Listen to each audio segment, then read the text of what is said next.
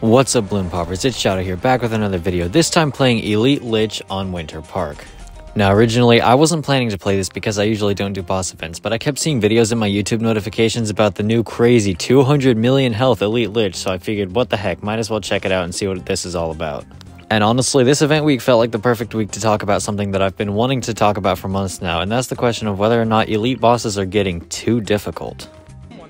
Now, before I go too much into this, I just wanted to clarify that I am very much a casual player. I'm not super competitive with any of the events. I mostly just play this game for fun and for content, and I'm really not very competitive on any of the leaderboards or anything, so this is very much a casual player's perspective on this. And to be clear, I am aware that elite bosses aren't supposed to be easy. I mean, this isn't logs on deflation after all. It is an elite boss. But at the same time, I feel like Ninja Kiwi goes straight up overkill sometimes, and this week is a prime example of that, with Lych having 600% health. That's right, 6 times stronger than normal. Now, I haven't played most of the event weeks, but this is by far the most health-scaled boss I've encountered. The worst one before this I've encountered was the 300% health Bloonarius, which I also made a video about.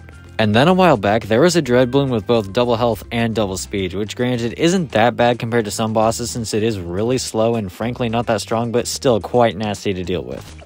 And honestly, it feels like the problem is getting worse over time, not better, because I keep seeing crazier and crazier boss weeks. We're eventually just going to end up with a 500% speed, 1000% HP boss, and some sweat's going to figure out a way to beat it while the rest of us are just like, what the hell do we do with this?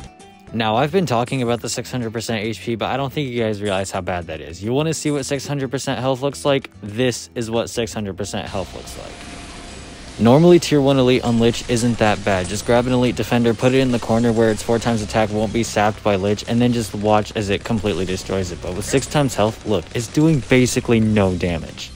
Now, to be clear, this gameplay is pre-recorded because I wanted to run through this before I formed an opinion about it, but let's just be clear, this thing was a pain to deal with for tier 1.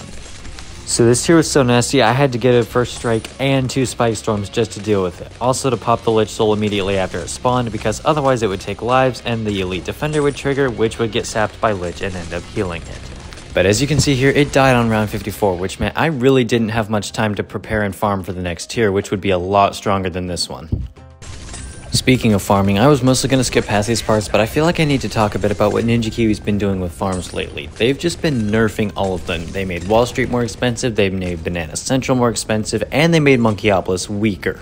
And when I say they nerfed the Monkeyopolis, I mean it got hit hard. I'm pretty sure it got reduced by like 200 or 250 per round, and the thing is, that used to be the meta for early farming before tier 1, and now it sucks. I still use it though because I don't know what's better though. But to me, it just seems like a problem that Ninja Kiwi keeps making boss events more difficult and making farms weaker. I mean, don't get me wrong, not all boss weeks are this difficult, but some of them do just pop out and be completely insane sometimes. Also, quick question for you guys, when was the last time a farm got objectively buffed? Let me know in the comments, but I can't remember the last time that happened. Back to the gameplay, here we are with tier 2 and over 1 million health at round 60. This is fine, no problem here, right? Well, in the end with this tier, there was kind of a problem, but not really. I just had to spend way more than I wanted to when it came to defense on this thing. I had to get a carpet of spikes, a master bomber, and of course the MAD. All of that for a tier 2 that took over 12 rounds to kill.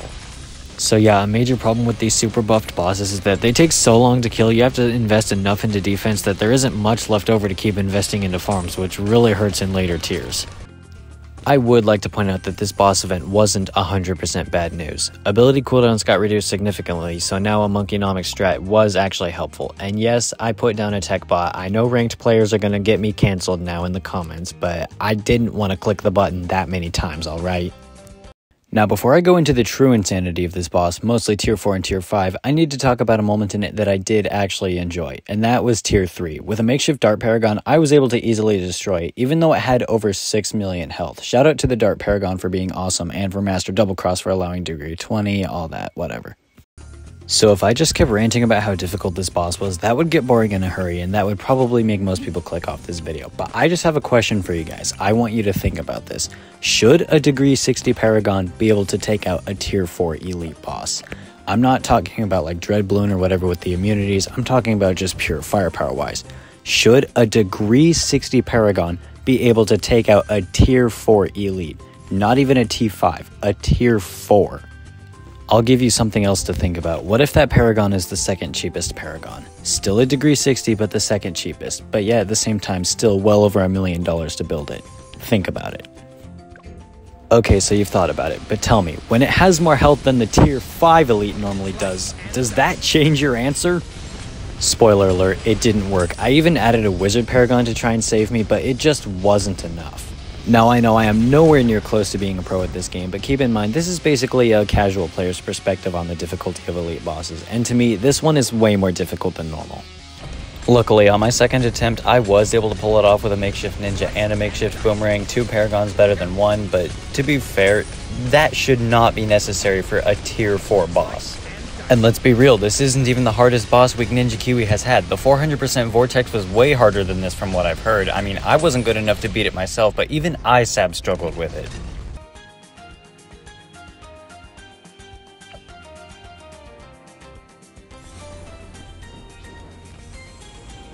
At this point, I was still undecided on whether or not this elite boss was too difficult for casual players, but luckily Tier 5 answered that question for me the moment it showed up. 144 million. 144 million health in this boss. Well over 150 million if you count the Lich Soul. This is insane. Not to mention that since previous tiers were so difficult, I wasn't able to farm nearly as much as I wanted, meaning that my paragons were very much makeshift. I barely got degree 60 with the ace gone, and I usually prefer to have a degree 80 for these kinds of things. But luckily, as you can see here, the reduced cooldowns did have one advantage, and that was that I was able to straight up spam carpet bombs. It took a lot of micro just having to re-aim it and stuff, but I was able to fire them off a lot more often than I would have been able to normally, especially with the degree 60 having a reduced cooldown.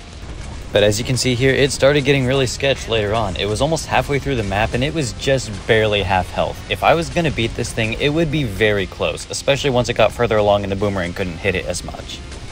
Also, confession time, I did something really dumb a little later in the boss fight. I ended up buying a Dartling gun and upgrading top path instead of middle, so without thinking, I sold the thing and added 4 million more health to Lich. So yeah, I had to go back into that because otherwise I would have died.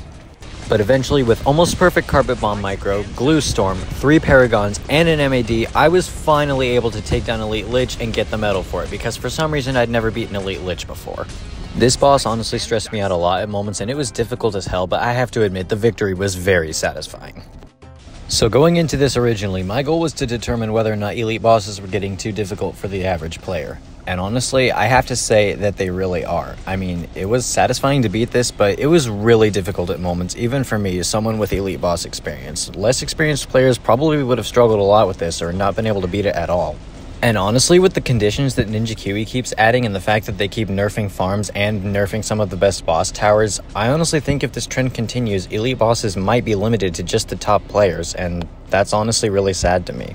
Don't get me wrong, I know elite bosses should be difficult, but I feel like it's being taken a bit too far. And for what it's worth, for top players that want more of a challenge, I mean, they can take off Monkey Knowledge, and there's also ranked mode so they can test their skills against each other. But in the end, I don't know what future boss events will bring, and I don't know what future balance changes will bring. We'll just have to wait and see what happens. If you enjoyed this video, make sure to show your support by leaving a like and subscribing to my channel, and don't forget to use my creator code ShadowViperBTD in the Bloons shop to help support me. Viewer support really helps me out a lot, and I appreciate each and every one of you. Anyway, thank you so much for watching, and I'll see you in the next video.